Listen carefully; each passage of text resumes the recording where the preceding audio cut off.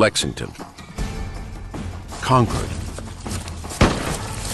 Bunker Hill. All the skill and experience in the world can't help British forces tame the chaos in the colonies. Thomas Gage now has only 7,000 soldiers, surrounded by Washington's 16,000.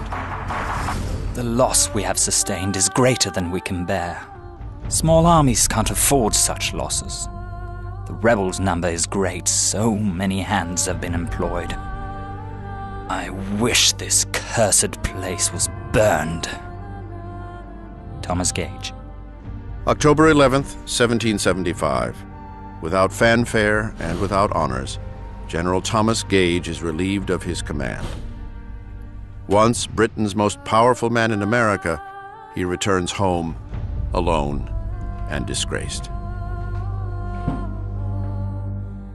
General William Howe steps into Gage's boots and is already knee-deep in the American quagmire.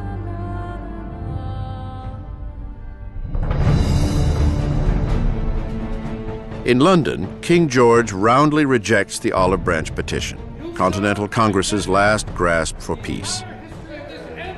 On October 26th, in his annual speech to Parliament, the King throws down the gauntlet. It has now become the part of wisdom to put a speedy end to these disorders by the most decisive exertions. King George III. What the King wants is a military solution to a political problem. But his call for war is anything but unanimous among Britain's people and politicians. But when Parliament votes, war carries the day. The military is ordered to send thousands more troops and a full armada to quell America's escalating revolution.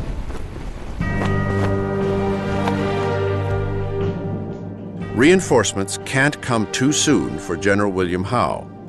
Hemmed in by the rebel siege, he and his army are virtual prisoners on the Boston Peninsula, along with 1,000 loyalists they're protecting.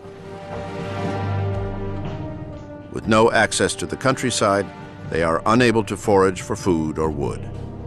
Supply ships from England have yet to arrive. The people in Boston are running out of provisions and fuel.